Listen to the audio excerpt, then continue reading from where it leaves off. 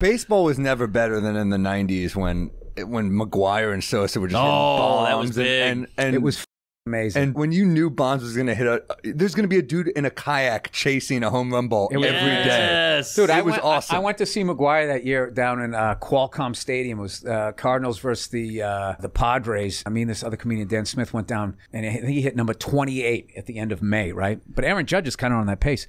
So I remember everybody came up for the place was like 3/4 full for batting practice. And he came up and the whole place was like, wow.